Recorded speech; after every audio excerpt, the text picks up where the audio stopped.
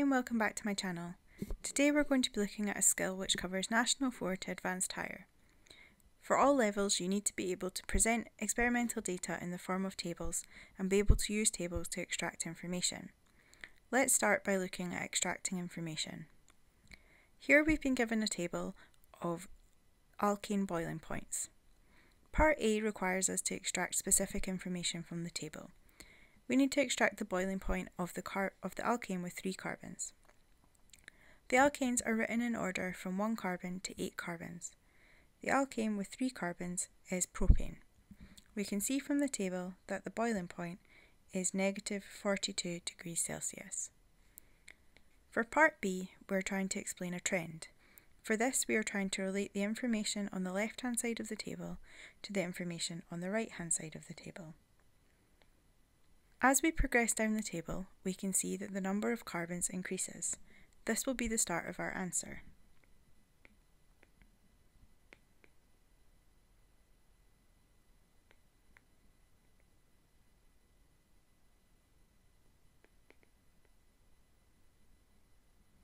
So as the number of carbons increases, what happens to the boiling point?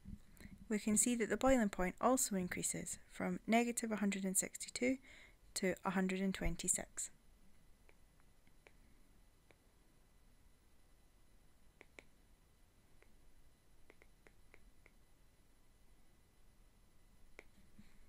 The increase in the number of carbons is what is causing the increase in the boiling point, not the other way around.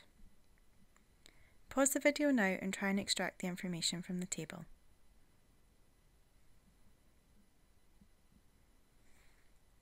So we have different compounds in the table. We have 3 which contain calcium, 3 which contain copper, 2 which contain carbonate, 2 which contain sulfate, and 2 which contain nitrate. The first part of the question asks us to look for which types of compound are insoluble. We have 2 compounds which are insoluble in water. The thing which is common between the two is that they both contain carbonate. The second part of the question asks us which type of compounds are white. We have 3 compounds which are white. The part which is common to all 3 is that they contain calcium.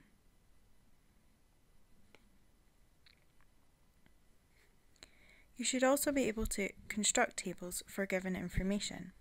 Here we are to construct a table to show the bonding in each type of compound. So we have 6 compounds: magnesium chloride, carbon tetrachloride, sodium oxide, hydrogen sulfide, silicon dioxide, and copper fluoride. We have a mixture of compounds which are made up of nonmetals and those which are made up of metals and nonmetals together.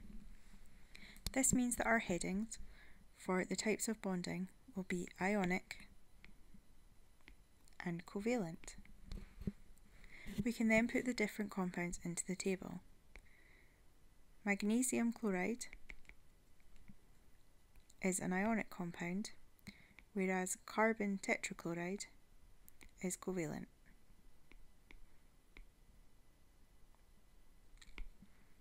Sodium oxide is ionic, and hydrogen sulfide is covalent.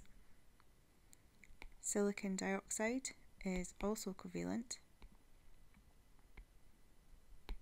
and copper fluoride is ionic.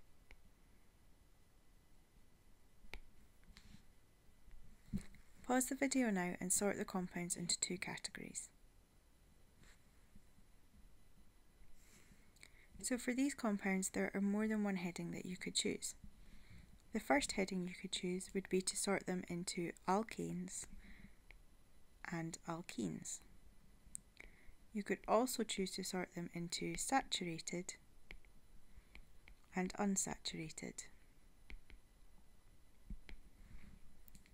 Ethene would fall into the alkene or unsaturated column, methane into the alkane or saturated column. Propane is an alkane, butene is an alkene. 2-methylpentane is an alkane, and 3ene is an alkene.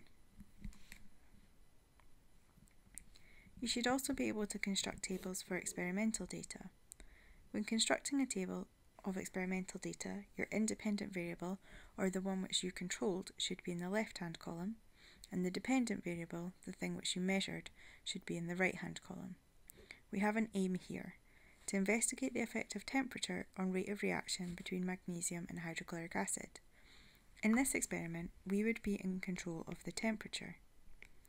It's important that you also include the units where possible. So temperature would have been in degrees C. To have a look at rate, we would have been measuring time, which would likely be measured in seconds. Pause the video now and construct table headings for each of the aims. Remember units. So for this first aim, to investigate the effect of particle size on the rate of reaction between marble chips and acid, we would have control of particle size. There would be no units for particle size. For rate of reaction, we would be measuring time in seconds.